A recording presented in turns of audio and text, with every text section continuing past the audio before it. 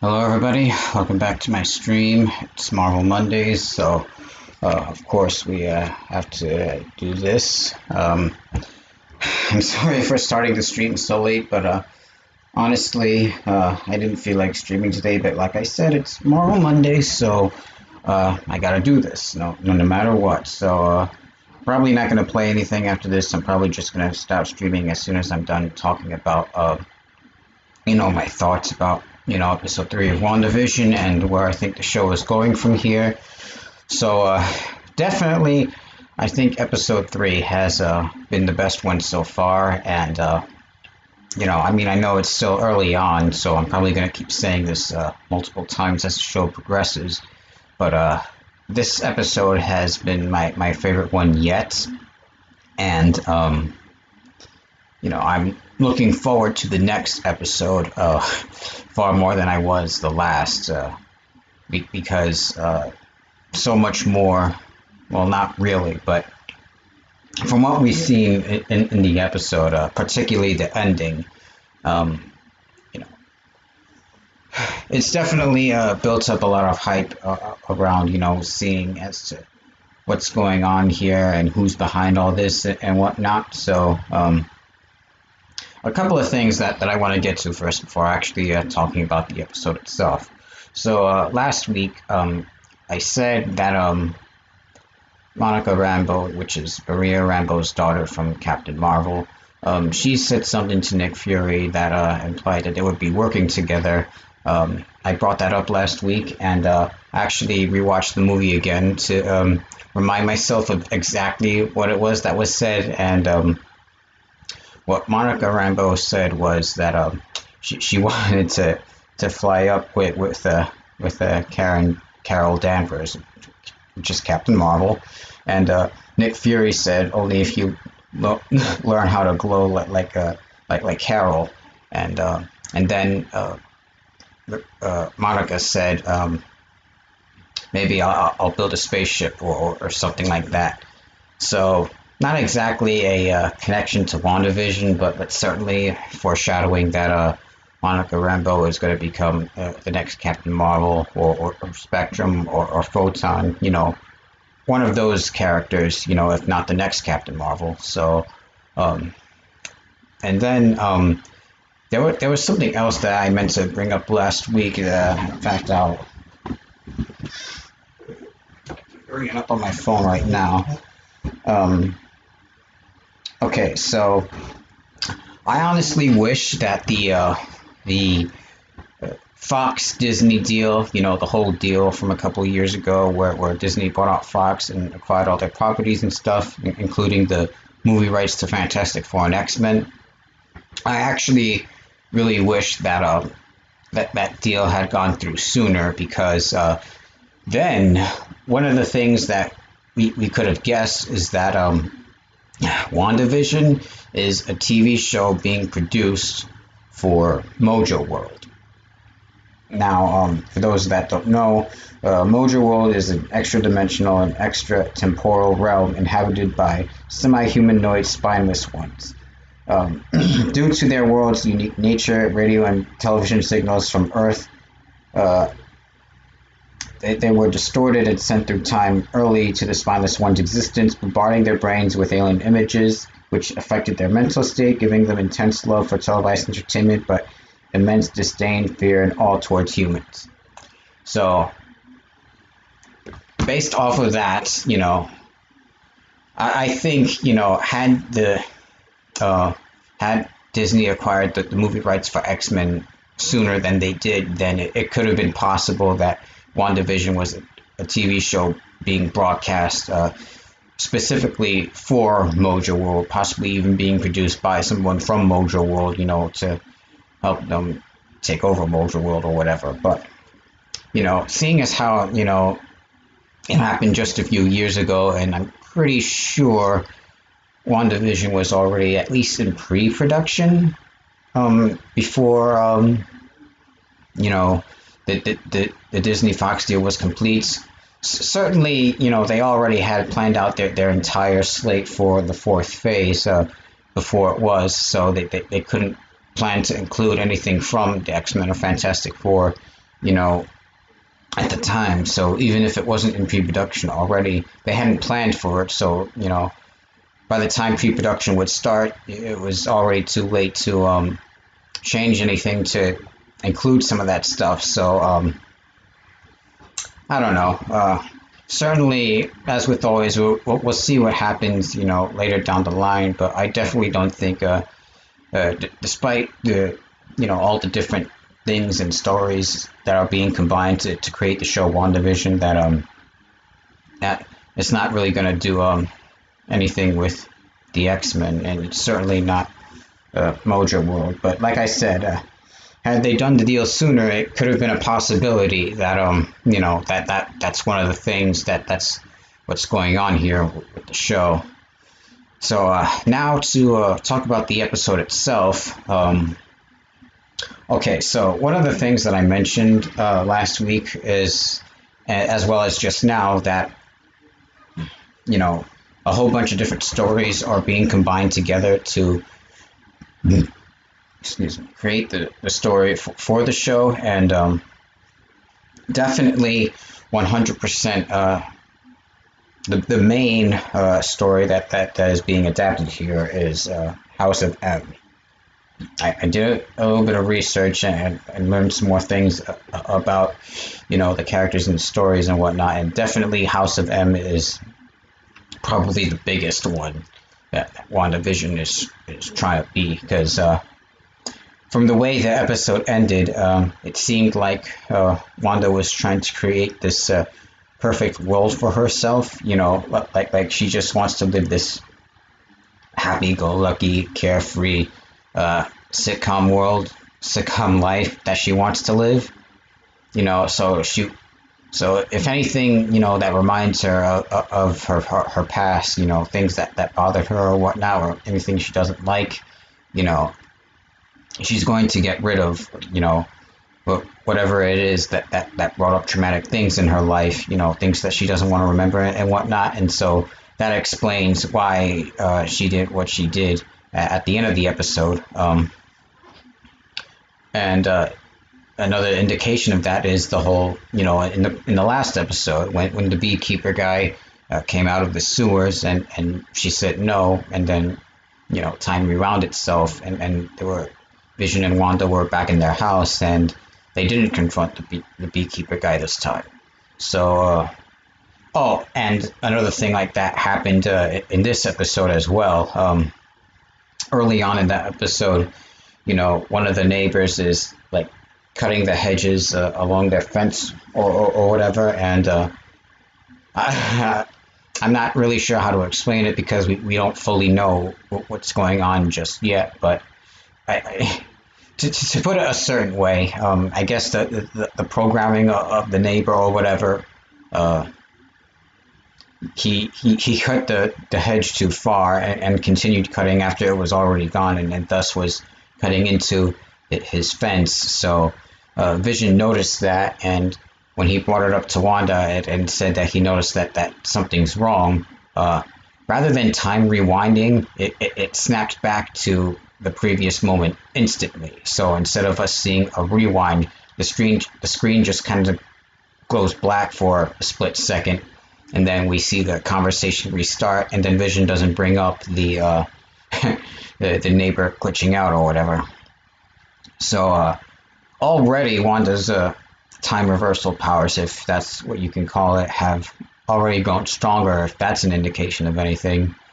So definitely, and certainly with all this stuff that was going on in the house, you know, is another big indicator that Wanda's powers are getting stronger by the minutes. But you know, that's more of an indication of, you know, what can happen when she loses control of her powers more than anything. But definitely to the degree of which things were happening, you know, like if she was less powerful, she wouldn't have been able to do any of that. So definitely, you know, like I said, her powers are getting stronger, and they're increasing in power rapidly. So the baby twins that Wanda gave birth to in the episode are Speed and Wiccan, and I'm not sure if well, that's assuming, of course, that they're real, which I don't think that they're gonna turn out to be, because that's the way things played out in the comics, But at the same time, because I don't feel like we know enough to know for sure that that's Mephisto who's behind all this.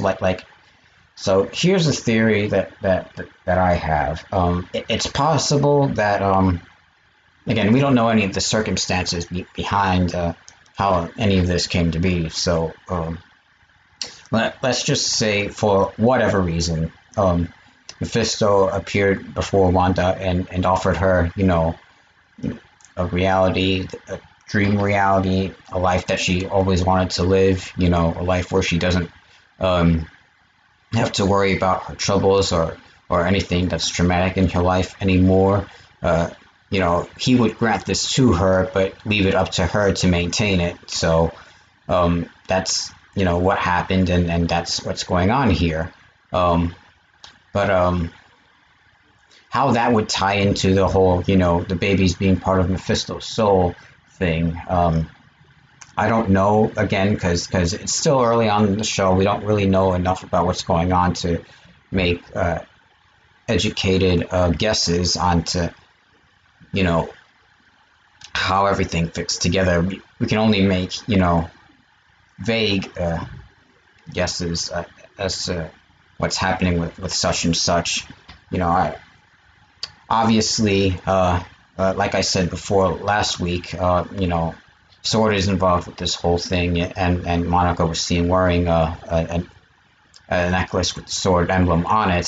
So that's so what I heard was that the theory that I heard going around was that the helicopter that Wanda found in her front yard in the last episode was the helicopter that Monica Rambeau came into Westview with, and it was shrunken down to toy size when she arrived, which would explain why she's not a resident of Westview, because Agatha and the neighbor that I mentioned before brought that up to Vision at the end of the episode, just before Monica disappeared. So that was the the indicator that she was an outsider, and I'm pretty sure she Monica kind of blew her cover with what she said about Ultron at the end of the episode, and I'm pretty sure if she hadn't said that, then Wanda wouldn't have noticed the necklace she was wearing. But certainly she was able to connect the dots. Notice that the emblem that was on the helicopter, and how the necklace that Monica was wearing. They look similar enough to each other that she could tell. That the two were connected somehow. So. And then, so the shows, or rather, each episode is a different era of sitcom television, and since this was the 70s episode, then that means that the next episode, which is going to debut this week, is going to be the 80s episode, and obviously, as the show progresses, we're going to learn more about it, but I'm thinking, so the next episode will be the 80s, that means the episode 5 will be the 90s, but I'm pretty sure that's where that kind of, from there, I'm not really sure where the show is going to go. Because I'm pretty sure they're not going to do the 2000s era, because, people aren't really nostalgic for that. It was only 20 years ago. Well, I mean, I suppose, 20 years is long enough to be nostalgic for something, but still, it's not old enough. You know what I mean? And so it's because of that either they're going to do it and they just haven't shown it in the marketing yet, or the 90s is where it's gonna stop progressing, and I don't know. We'll see where the show goes from there. They're probably gonna drop the whole, you know, this is a this is a sitcom thing, and not, you know, an actual you know, MCU thing, you know, which, you know, we know by now because of the ending for episode 3, but still, yeah, there's a lot of questions to be had about how exactly the show is going to end. Certainly, it can't keep up the whole sitcom facade forever. So it does need to be dropped at some point. The question is, when is it going to happen? You know, because yeah, if the conflict drags on for too long, then I don't know. I'm kind of running out of things to say at this point. There's not really, it's not really. Oh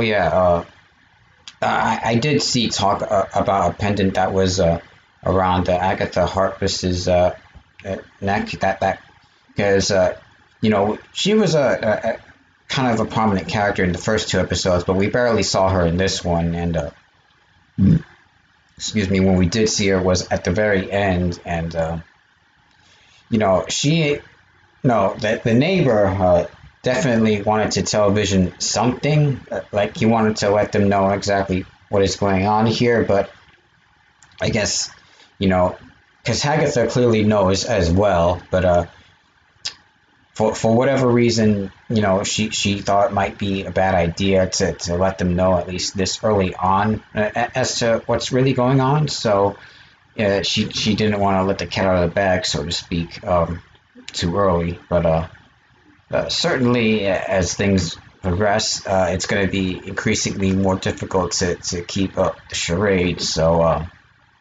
you know, she might have to say something at some point or another, you know, like she might be the one to pull the curtain back, you know, on the whole thing, you know, and we still don't know who, you know, her husband is, you know, and there's a theory going around that Agatha's husband is Mephisto. So again, it could be anything that's, you know, certainly there's more fingers pointing towards Mephisto being involved than there were before, and I'm pretty sure there's going to be even more fingers pointing at him, you know, after the next episode.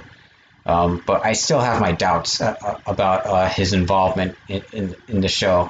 Again, to me, the only way that he could be involved is if, you know, he manipulated Wanda into creating this false reality for her, you know, this ideal reality where she's always happy, but then, you know, left it up to her to regulate it. So it's also possible that you know, she did this of her own accord for whatever reason. You know, we don't know what exactly caused it, but oh, that's right. The ad for episode 3. This one. Okay, so I wasn't entirely sure about Hydra's involvement previously, but now that this is the second time that Hydra's been brought up in one of these in-show ads, I definitely think that they're involved somehow. This time the ad was for a thing called Hydra Soap. And the slogan for it was "Bring out the goddess in you," which is definitely a reference to Wanda's ever increasing powers. You know, so certainly that gives credence to the idea that this is an experiment that Hydra is conducting on Wanda, to you know, bring out her true power or whatever. So again, how they're doing it, you know, is still up in the air, if that's the case, or it could be, again, just, you know, harkening back to, you know, a memory of hers, like from when Hydra was using her to using not the Tesseract, the Loki's scepter, which had the mind gem inside it. You know, it's harkening back to her memories of when they were using her to give her powers using the mind gem in the first place. You know, so it could be a reference to that, or it could be again something new that they're doing to her. And certainly, I can't think of an explanation for how the in-universe ads are happening, you know.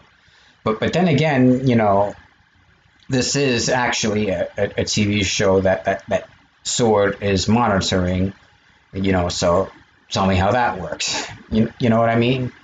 Um, yeah, there's definitely a lot going on here, and a lot to talk about, but not as much to talk about because this is only one episode as opposed to last week, which was two. Um, Let me see. What else was? So,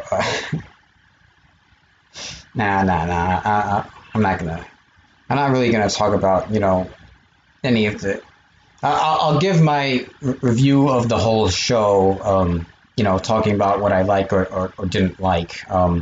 After the whole season's done, because that's when I feel it'll be more appropriate to talk about things that I personally liked about the show, as opposed to, you know, just guessing as to what's going to happen next. Um, but yeah, I think I'm going to be done for tonight, actually, because I think I talked about all the stuff that I wanted to talk about with this episode, for now.